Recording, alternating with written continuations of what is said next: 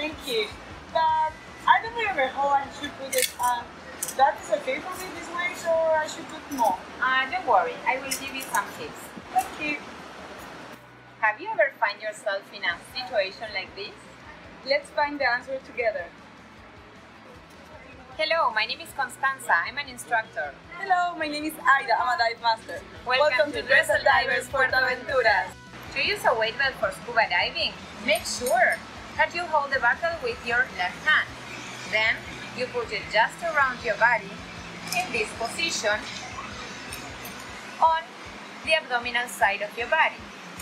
Then it is very important to fasten as much as you can, taking into account that underwater our wetsuit compresses with the pressure. Then another important thing is to balance your weights in order to be in a hydrodynamic position.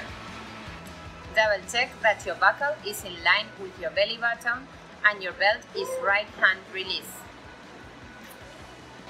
How many weights do you have to use? A diver must carry weights equivalent to 10% of his body weight.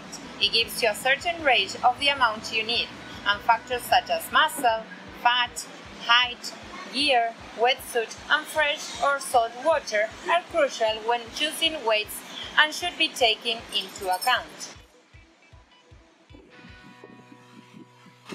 Thank you so much for watching. Come dive with us soon.